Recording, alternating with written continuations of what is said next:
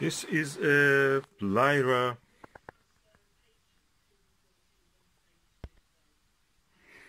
102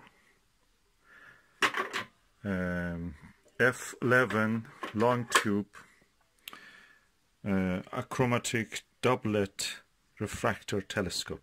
It comes in this beautiful wooden box. It has 4 locks on the side, which when you open you can actually see the gem inside. This is the long tube refractor. It comes with a beautiful feather touch, massive, robust, 360-degree rotatable Crayford focuser, which has a 2-inch and 1.5-inch adapters. The rate of the turn is 1 to 11 or 1 to 10. So 1 turn of this, 10 turns of this smaller, finer feather touch. It has 2 tube rings and a Rixen style dovetail. Tube rings are CNC machined on the lathe, is not cast, and with this massive knobs to hold it together. The main feature of this dew shield is retractable. It can be turned. There's a screw on the other side, and that screw locks the dew shield in when it is retracted, and when you extend it, it again locks it in place. Perfect, because that makes the tube smaller when you want to store it during the storage. And comes with this beautiful box. So this is a premium quality telescope refractor, perfect for astronomical observation. Contrary to what you may think, if you use and you may think that this is a narrow field telescope, definitely, of course, for planetary when you use the 1.25 inch focuser. But if you put a 2-inch focuser here, 2-inch adapter here, with the eyepiece and diagonal for 2-inch, it gives you 2.5 degrees of field of view maximum. Think about it, that's around 5 times the width of the moon. It practically can fit almost the visible width of the Andromeda galaxy, which is around 3 degrees. So that's perfect for also using as an astrophotography tool. I've tested it under the sky with the planet Venus. Perfect. No chromatic aberration at all. Sharp stars, pinpoints, edge to edge. And really good quality. And the box is a bonus. You don't need a bag for this. You just store it like that. So I have done 2 of the latches, and I'm doing the other 2. Perfect. Lyra, beautiful telescope, and you can buy it also under the label of the telescope systems or telescope service. Really good box, really.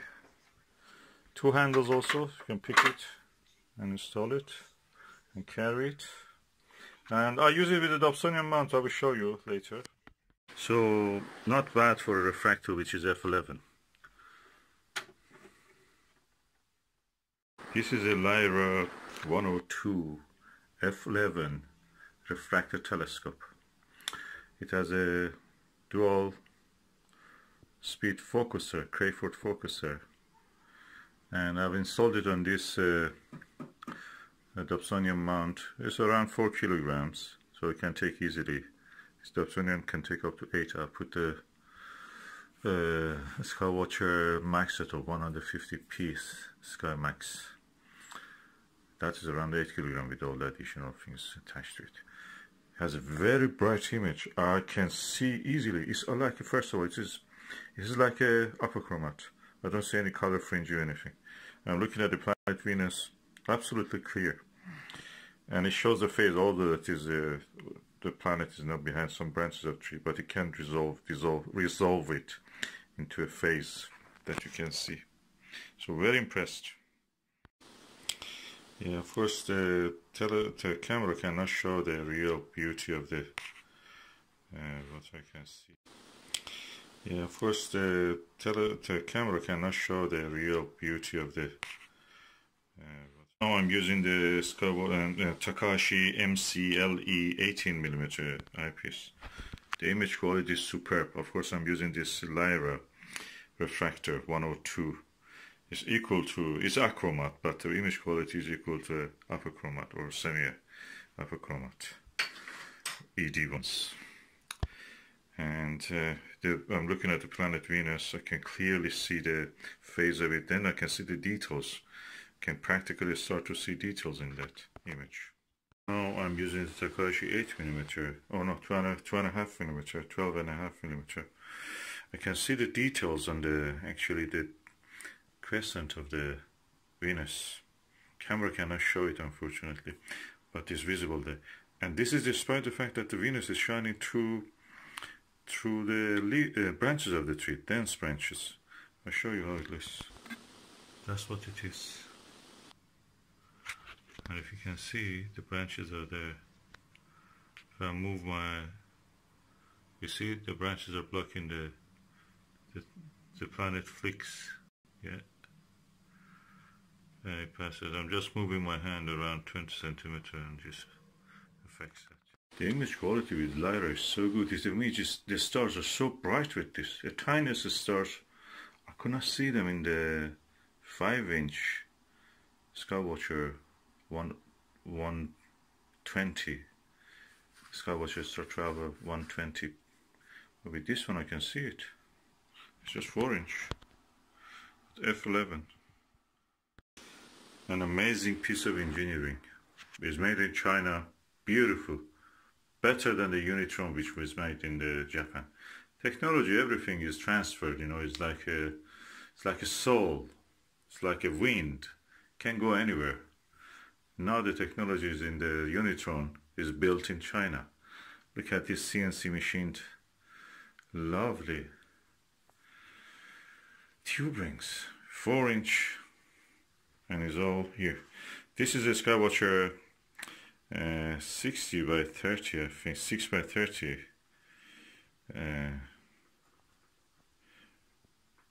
finder. I've adjusted it for here. Anyway, this Takahashi, really good quality. I'm waiting a little bit. Venus comes out of the leafy parts, and so I can actually go and have observation without the leaves changing from time to time that cause a little bit disturbance. So I'm waiting for that, but you can see the quality in the Takahashi eyepiece.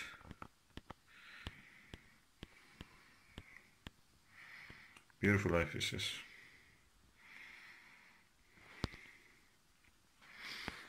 And this is the Vixen NPL 40mm NLV 40mm.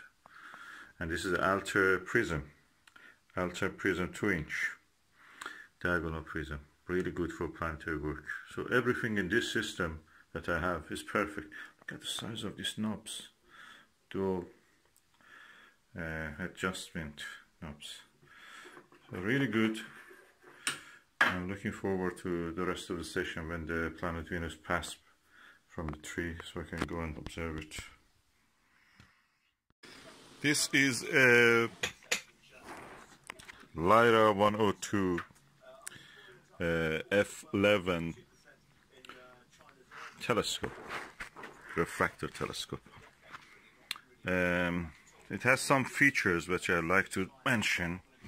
First of all, this is a long tube telescope. It's a achromatic telescope, but because it has a long focal length, it's a doublet lens, of course, in front. Practically, it acts and works like a achromat, meaning that there is no color fringe or chromatic aberration, as we call it. The other feature of it is that beautiful, smooth feather touch Crayford dual speed focuser. That just on its own is a lot. That's probably cost around 150–60 pounds on its own. Then we come to the tube rings. These tube rings are CNC machined. So they are not cast, they are CNC machined to precise measurement by a CNC lathe machine. And as you can see, the dust cap has a nice shape. You can just attach it and remove it easily, and it's twisty. You have to twist. There's a screw top. The dew shield retracts. You can bring it down to here, so practically the length of the tube will be reduced, and you can lock it in the position, either being the extended or retracted. I've installed it on this Dobsonian mount for a Skywatcher SkyMax Flex Tube 130p, which can take up to 80 kilograms, but this is only 4 kilograms with the alter prism diagonal that I've added, and the Skywatcher, I think 60 by 30 or 60 by 9, I think, yeah. Oh yeah, that's the 50 by 6 probably. I have to look at it. With this and the eyepiece and everything, it weighs around 5 kilograms. And as you can see, I've just put it on the table. I'm having my breakfast, looking at the moon. I finished another painting. It's during the coronavirus lockdown, so this is what we can do.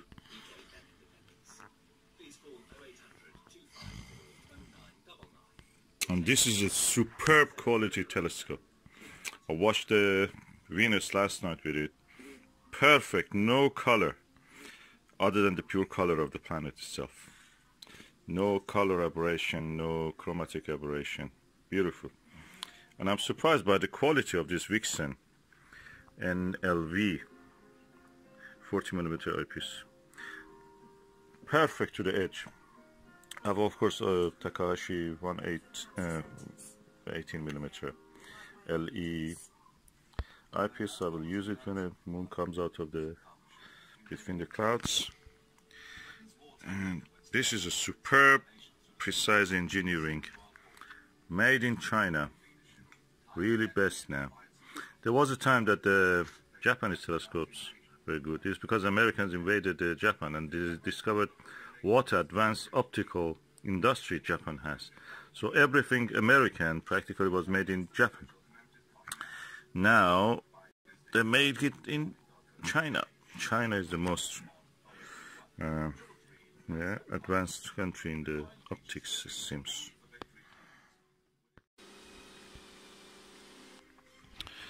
The movements of this telescope and this Dobsonian mount is so smooth. It's because the weight is right for this. It's butter smooth. Well, more now on lockdown. The next question of whether to wear face masks. We're joined by the Welsh Health Minister, Vaughan Gething. Thank you very much indeed for being with us. Perfect. What's your view on face masks? Well, at the moment we've got pretty clear evidence and advice from the 40 mayors across the UK. Okay, we loosen up this screw, and then the dust cap, the dew shield will come down. Let us go and have a look in the mirror and the lens. 102mm of achromatic doublet lens.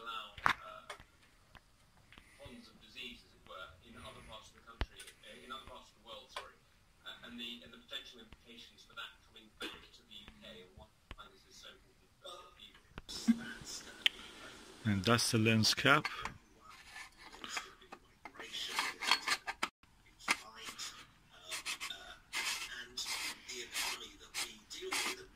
Completely protected now. It goes back to its box. I will unscrew it from here. I'll remove the star diagonal. And that's it. That's what will be done. We get ready to do some more painting here in the coronavirus lockdown.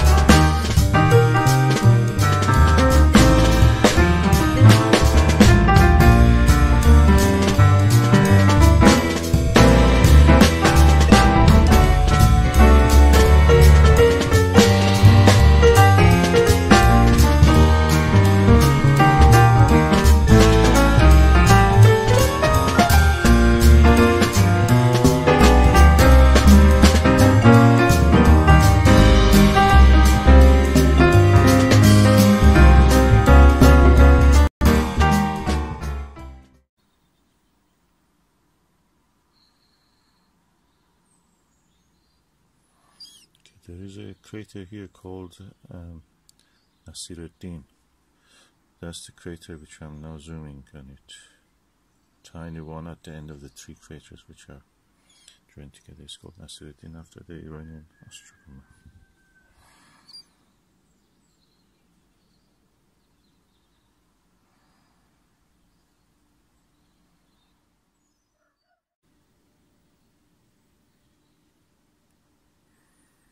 What you can see there in the center is the Copernicus crater. To the right of it is the Kepler crater.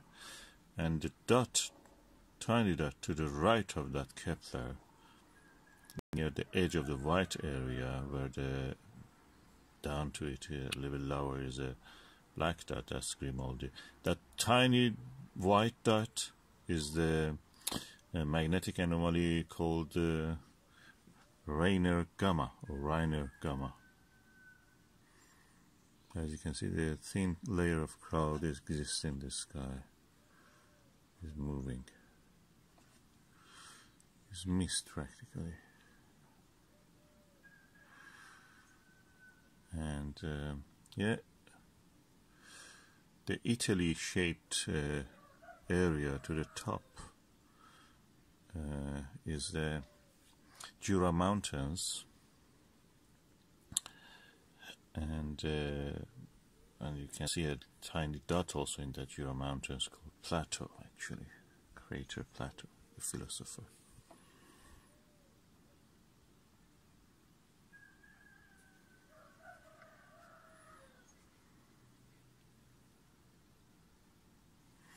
The bright dot to the 2 o'clock in this image, if you imagine the top part is 12 and lower part is 6, at 2 o'clock of the image, in the middle of the, in somewhere in the black patch, the white dot is Aristarchus, and the area around it is Aristarchus Plateau, the volcanic area.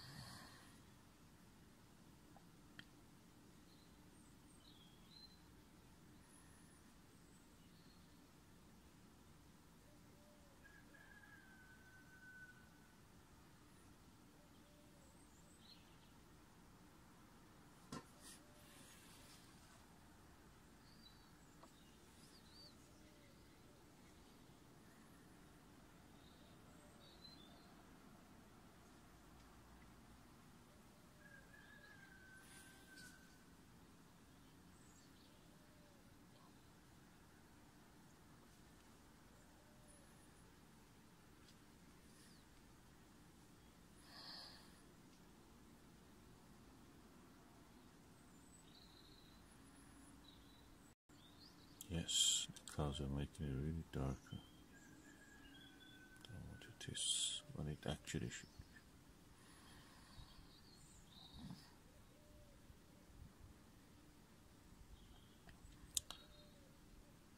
be. Yeah, and the circular feature, black circular feature at the top at 12 o'clock is the big black circle. Is the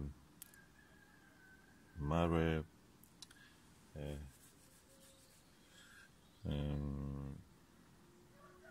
Imbrium, Sea of the Rains, and to the lower part of it, at 7 o'clock of that circle, what you can see is the mountains of the Apennine.